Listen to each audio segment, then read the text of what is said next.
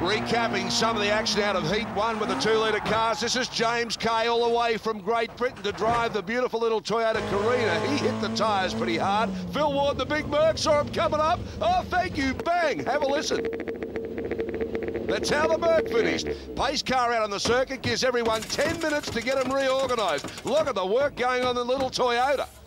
They got bits coming off that there everywhere. That's the Kiwi crew flew over here to run the car, doing a great job. Phil Ward and the Merc doing the best he can to get the big car back into business. Gee whiz, it hit hard. You can hear the radiator fans just going bang, bang, bang, bang, bang. James Kay sitting patiently, that's all he can do. Okay, let's have a look at round 3, race 2, grid positions. Longhurst, Morris, Blanchard, Ellery, Dillman and Matthews. Paul Morris, looks like he's asleep. He'll wake up shortly. Green light time, away they go. Longhurst off the line. Morris wakes up and gets pretty snappy too. I think he'll get the run on. Nicely done across the front. And have a look behind them. Blanchard and Ellery having a go there, right at the outside, doing a bit of ploughing on the way through. Followed in there by Peter Dillman. Only 2 cars couldn't come back on the circuit. John Cotter and the BMW stuck out with a tyre, couldn't get back to the pits in time. And of course, young Mark Adderton did a great job in the BMW, not starting this time round. Morris and Longhurst hard at it now, out front. Certain determination between these two, Darryl. They don't want to let each other get away, that's for sure. Real racing going on here. The beautiful little BMWs out of the same stable. Have a look at the big Merc as it thunders around. There's the Toyota looking very sad and sorry, but this fellow is the leading privateer in the 2-litre class in England and a very, very good driver. Doing a great job too, Darryl. He out-qualified the BMWs in the wet, right up there, half a second ahead of them in fact. Now in the second race, because of that accident, he started off the back of the grid and really starting to come through. Well, you can imagine how it'd be like to steer it, because the wheel alignment would be all over the place. It really took a heavy knock, but it's great to see he's got enough ticker to say, well, put me back and I'll race again. Up front now, Morris and Longhurst, hard at it, and no more so than Ellery and Blanchard. Ellery now, he slips into 3rd place, Blanchard all over the back of him. Longhurst getting serious, no doubt about that. He wants to get past Morris.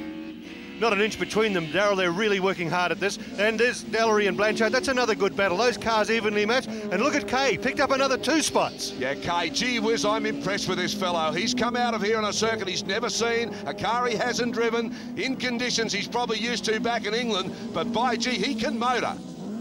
Look at the damage to that thing. Unbelievable. Throws it around. Up front, it's still Morris, of course, and Blanchard. But a lot of thought's gone into this, and I'm really pleased this guy's come out, because it just shows you the standard of the Australian best drivers against the leading privateer. And there's a car, Darryl, too, that also makes that argument. All those hours they spend aligning them, checking the aerodynamics, he's just set a fastest lap in that car. Unbelievable, yeah. James Kay, you'll remember his trip down under, no doubt about that. Car we haven't seen much of in Australia, the Toyota Carina, but we might see a lot more of them out here. They're very quick, very nimble, and the budget that's gone into this car nowhere near as big as the leading BMWs, but they've done a great job, and bringing him out was a terrific experiment. Congratulations to the whole team. That's a good effort. Ripper race happening here at Winton. As you can see now, the battle for 3rd and 4th. That's young Ellery in the Sierra doing a pretty good job holding out Blanchard. Blanchard's been terrorising him all over the rear bumper of the car. Ellery, though, holding it together nicely. Very determined guy, Blanchard. He doesn't have a lot to say for himself. Put him behind this wheel, you know he's there. 2 very famous ex-cars, actually. The ex-PJ team came out of Glenn Seaton's stable, this, and brought back into this configuration, and that's an ex-Longhurst car.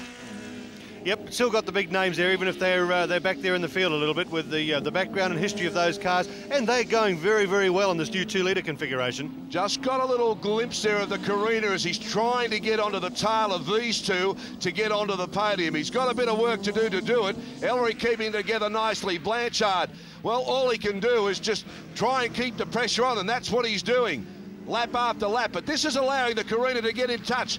Kay can see the action up in front, and that's his inspiration.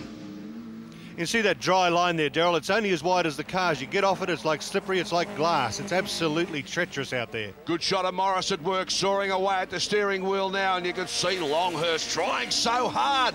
He's just getting frustrated. He's trying to go around the outside and can't do it. He's tried to sneak up the inside. These cars very evenly matched, and young Morris has come of age as a driver. He can drive as well as Longhurst at the moment. And that's the good thing about these cars, Darryl. Very evenly matched, but it certainly is giving the competition. There's a good race developing back in the field as well. No doubt about it. Have a look at Phil Ward. Can you believe this? He really has got this thing taped together with gaffer tape. It's a handful in the dry, in the wet, and in this condition, the wheel alignment, everything can be sort of a bit wonky, but he still has a big go. And this has been a big go too from Ellery. Blanchard hounding him again. Look at the Carina now. He's taking advantage of the scrap in front of him. Can he get in touch and get past Blanchard? Blanchard tried once too often. And on the outside, hits the infield there. Plenty of water. Let's hope he can get back on the track. Yep, we saw the Carina go back through there. Here's Blanchard coming back on the other side, pulls in behind those two cars. And now he's got Kay's got Ellery in his sights, and he's not going to make too many bones about that. Well, that was just frustration from Johnny Blanchard's point of view. He just tried every line to get past him. He couldn't. Can't blame Ellery for that. He's there to retain a place. But now he's got James Kay all over the back of him. They've experienced the POM. Look at the way that car's come up there. As you're saying before, Gerald, it's a credit to the team and it's a credit to Oryx that have come into this sport. Virtually unknown, but a big, big company. I can't believe the shape of it. It's all over the place. But he could see the scrap going on in front, and that allowed him to get the touch. But he's got to get round Ellery, because Ellery's got the widest Sierra I've ever seen at the moment. And he's doing a good job, the youngster. Just keep at it. He's taking the racing line. They're going to find a way around him. Yeah, Steve's certainly put in some good time in the last few races, Darryl. He's looking hard at this car, he's looking hard at his future, which way he wants to go. He's certainly putting the points on the board, though. James Kay tries a different line there, trying to get the run out. You can't get any closer now. Puts the pressure over the capital P. Up they come. He goes up the inside. This thing's got a bit of mumbo, I'll tell you. Oh, yes. He'll get the line too. Beautiful job from James Kay. He can drive a motor car, this boy. We're looking here from Ellery's inside the car cam. Look at that, it's right on top of him still. He's just pulled through, but he's going to get away here as he goes up over the top of the hill into the start-finish straight. And that's about the light you see too, because it's quite dark here with the storms that have been moving in and out. And that's probably a more, well, I say accurate point of view of the light that's around. The cameras do light up the circuit a lot more on that shot than we're really looking at here. So now James Kay's got past Ellery. Gee whiz, he's been impressive, hasn't he? Certainly has. Well, look at the sparks coming off. That's something else falling off that car. Started from the back of the grid. He's done a great job to get this far up. He's only probably 2-3 seconds off the leaders at this particular point of time. Wonderful stuff here. If we look out the windscreen of Ellery's car, that's the view he's got of James Kay, so he can really come to terms with him on the twisty bits round the back of this circuit. Kay's car obviously would have handling problems. We saw some sparks flying back. The thing's virtually falling to bits. Back up front, Morris still in front of Longhurst. Longhurst not giving him a break here. Neither of these boys have had a breather. They're over each other, in front of each other. They're just right out on the pace. Well, this has been a really good race, actually, because Paul Morris, the new boy on the block, really, he's been with the team a couple of years now, but he's served his apprenticeship with Tony Longhurst, and he's served notice now that he's ready to take him on and doing a great job. Has a look in the mirrors, no need to. Longhurst hasn't got the grunt to come up the inside. Too evenly matched. Tries to get a better run through this corner, Tony Longhurst. This would certainly be one of those cases. If Tony said, I've taught him everything I know, he'd be regretting it at this particular point in time. Hey, with us, Australia, back shortly with the end of this scrap.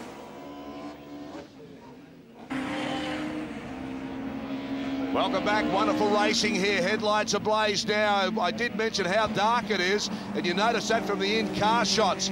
Morris, though, gee whiz, he's done a great job now. Oh, Tony Longhurst all over the back of him, tries to get up on the inside again. What about this for a dice? Wonderful stuff. Morris has got him covered, though. Tony Longhurst lifting wheels, changing the angle, trying everything he can to get past his teammate. Has not missed a trick in the book and just can't do it. The car just won't go that fast to get past him. Fabulous stuff. Evenly matched drivers and evenly matched cars. This is what it's all about. Morris, though, keeping his cool. What about the pressure he's under? Have a look at Longhurst. You can't get much closer.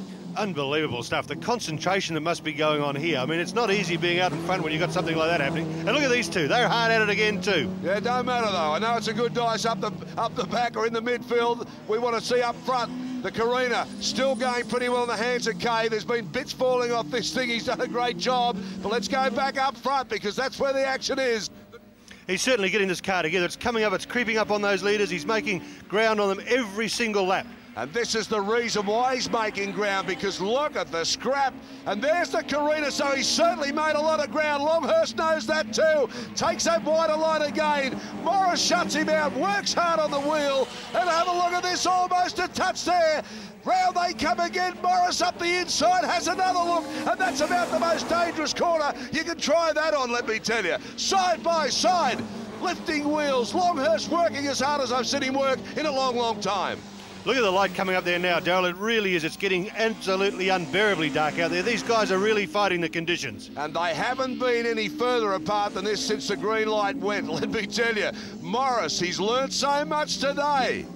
Tony Longhurst to be saying, well, I've been the school teacher, but the star pupil at the moment doing a great job. And Morris, oh dear, he's just holding him out. Longhurst getting frustrated, but there hasn't been a touch. Been wonderful racing from these two.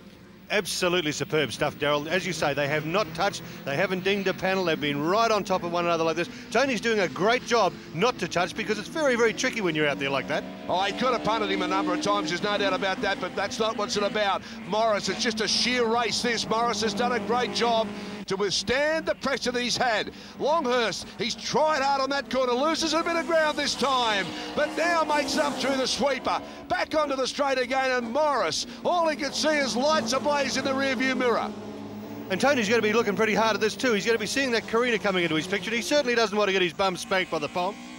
Well, the Carina, I don't know if he'd ever get past him, but he's done a great job to get as close as he has. And have a look at it again. Morris is just so quick through there. He gets a good run, pulls out a length or two. Tony Longhurst seems to be able to close right up there. Both cars have an advantage. Oh, Longhurst again, he's so close. I think Tony's car's got a very slight advantage in the corners, Darryl. It's Paul seems to have that little bit more squirt in the straight line. Well, they're so evenly matched that really, if you can just get the right run onto the right parts of the circuit, it makes it so hard for Tony Longhurst. See, he's so quick here, but he just hasn't got enough power to get up on the inside. He's tried this line a number of times to get a faster run down into the next series of corners. I think it comes back to the individual setups, Darryl. Almost a touch there. Longhurst, he really got sideways. This is the last flick because they're running out of laps. Oh, no. They've hit, and oh, that's a big shot, let me tell you. Longhurst tried. Oh, he's not happy either, Longhurst. He gets out of the car. I can't believe this. They're teammates, these two. Oh, no. He's put the biffo back into the bingle. Oh, Tony Longhurst. He's ropeable. An official comes over. He says, get out of it. Get out of it, I'm not interested. Have a look at it again. Morris, their wheels locked there. The wheels have locked there. And I don't know if Morris had anything to do with that. A red flag's out. Yeah, red flag there, Darryl. That'll take the results back to the last lap. It's very unfortunate. I think there was a breakage there. Look at that way that tyre turned around. Oh, look at Tony Longhurst. He's having plenty to say. As far as he's concerned, Morris has taken him off. I'm not sure if that's the case. There'll be plenty said about this. Morris, Longhurst, Car Ellery, Blanchard and Ward. That's how they're finished. Fantastic stuff. It's got to get better. We'll see it at Lakeside Raceway on July 16 and 17. Well, there's the damage now on Morris's car. You can see now, because the red flag come out, they've gone back to the previous lap. That's cost the Englishman a win. He's not happy about it, so Morris takes the win. Oh, it's been a great day here at Winton. We've seen spray, we've seen biffo, we've seen some spins, but gee, we've seen some good motorsport. See you next time round.